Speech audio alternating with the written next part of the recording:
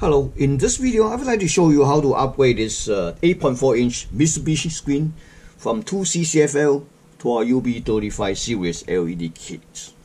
This kit comes with a 2 LED strip to replace the CCFL lamp, 1 LED driver to replace your original CCFL inverter, and then 1 6-pigtail wire which is connected to this one. It's all color coded. Red is for the input voltage, yellow enable, black is for ground, white is for adjustment. Usually there's no connections. Alright, let's set aside LED kit for a second and take a look at the screen. This screen actually it's a made by Mitsubishi. Okay. And the screen number is AA084XA03. It's a 8.4-inch, really nice screen. They have a 1024 by 768. To remove the lamp is quite easy. You see in this, I want to try to show it to you. This clicks here. So you push it down, grab the wire, just pull out like this. Okay. Same thing on this one, on this side. You push it down, and then you pull out. There you go. Okay. So it's already out, and take a look at this one. Now this one is not gonna fit in the reflector, so we had to mount it back to the same location without the reflectors.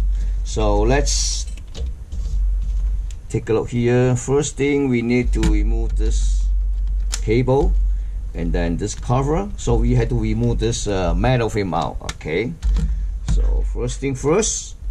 Okay, so first we're gonna peel off this cover tip a little bit here, just to loosen up to get a screw. See this? Okay, so we're gonna take it out.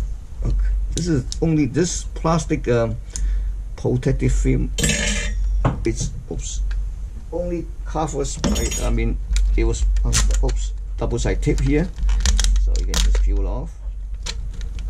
This end, same thing. I think we have to remove this first. I show you.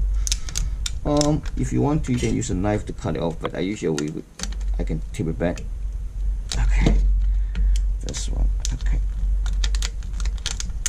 All right. So this one also on this end too.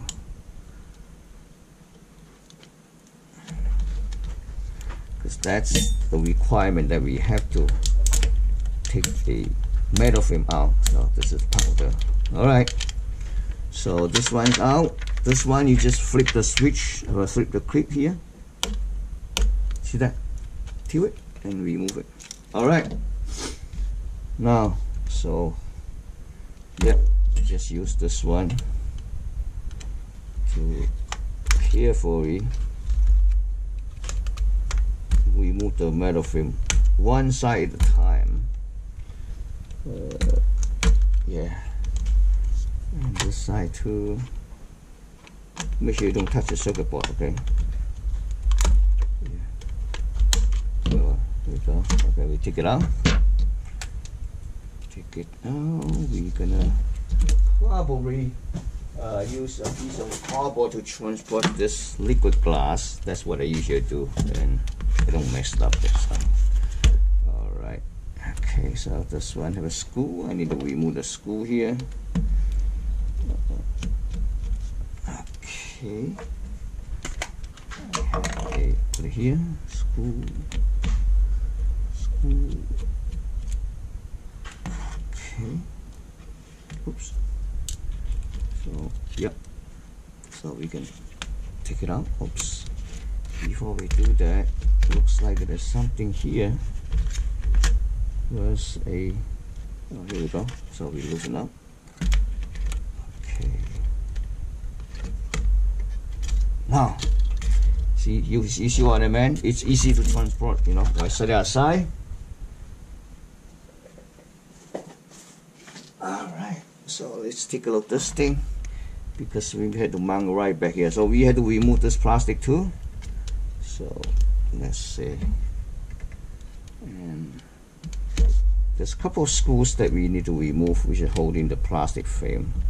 After we remove the plastic frame, we should be able to do it.